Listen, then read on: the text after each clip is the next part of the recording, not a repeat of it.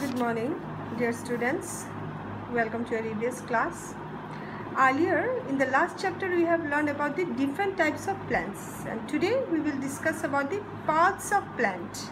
Okay, we will discuss. Suppose this is the plant, and we will discuss about its different parts. Parts of a plant. A plant has different parts: stem, root, flowers, fruits, leaves, and seeds are important parts of a plant. All parts are important for plant's growth. Each part performs different functions. We know that this whole thing is called a plant, but different parts together make a plant, and different parts of a plant have different function, and all the functions together help a plant to grow. Okay, so what are the different parts? There will be stem, roots, flowers, fruits, leaves, and seeds. These are the different parts of the plant. Now let me figure it out. Okay, now this is a plant, this is flower, these are fruits, this is leaf, this is stem, and this is root. Okay, stem and root hold the plant firmly to the ground and allow it to stand upright. Stem and root are the two most important parts of the plant, which help the plant to stand straight or stand firm on the ground. If the stems and the root would be weak, then the plant will not be able to stand firm in the ground. It will fall or it will lean down.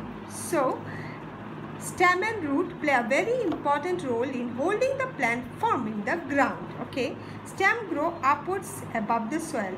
It supports the plant. It carries water and nutrients to the different parts of the plant. Branches grow on the stem. Stem is very important for a plant. It plays a very important role for a plant. Okay, it grows upward. It grows upward. It doesn't go downwards. It grows upward from the ground. It supports the plant. It supports the plant to stand. Okay, it carries water and nutrients to the different parts of the plant. It carries from root, it carries all the water and nutrients whichever is necessary for a plant to grow healthy. The stem helps to carry it to the different parts of the plant from the roots. Okay, roots grow below the ground. Roots always stay below the ground. Okay, they hold a plant steady and upright. This hold a tight grip on the ground and help the plant to grow straight and firm. They absorb water and nutrients from the soil. We give water to the plants, or when the rain falls, the water goes under the ground. And what does the root do? The root absorbs all the water and nutrients, whatever is in the ground. We used to give manures and everything in the ground so that it reaches to the root. And what does the root do? The root absorbs all the waters and nutrients from the ground and send it to the different parts of the plant with the help of the stem. So we have done stem and root. We'll leave this much for today.